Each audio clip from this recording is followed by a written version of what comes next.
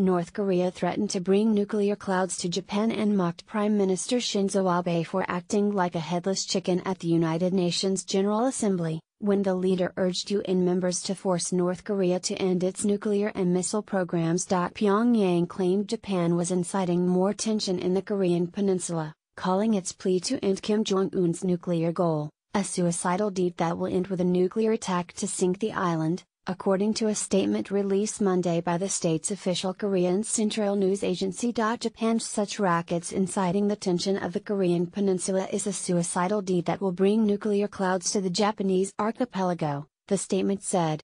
No one knows when the touch-and-go situation will lead to a nuclear war, but if so, the Japanese archipelago will be engulfed in flames in a moment. This is too self-evident. North Korea called Abe a headless chicken, and said the country could be the first victim of nuclear disaster in the world. North Korea has already fired 2 missiles that flew over Japan in the last 2 months.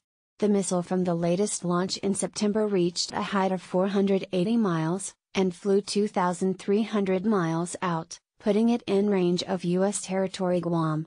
North Korea then threatened to sink Japan, and reduce the U.S. to ashes and darkness.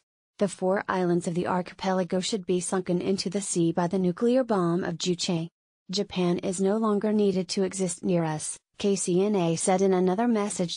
A top government spokesman for Japan responded to the threat by calling it outrageous and provocative. The growing nuclear threat pushed Abe to seek a public mandate on his tougher diplomatic and defense policies to deal with escalating threats from North Korea. He dissolved Japan's lower house of parliament and called for a snap election to be held this month. North Korea's string of belligerent threats have continued since President Trump vowed to totally destroy the dictatorship in his speech to the UN General Assembly.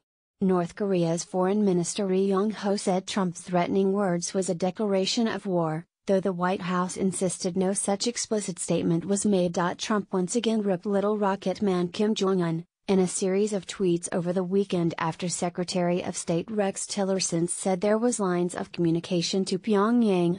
Trump urged Tillerson to save his energy because he was wasting his time trying to negotiate with Little Rocket Man. The Associated Press contributed to this report,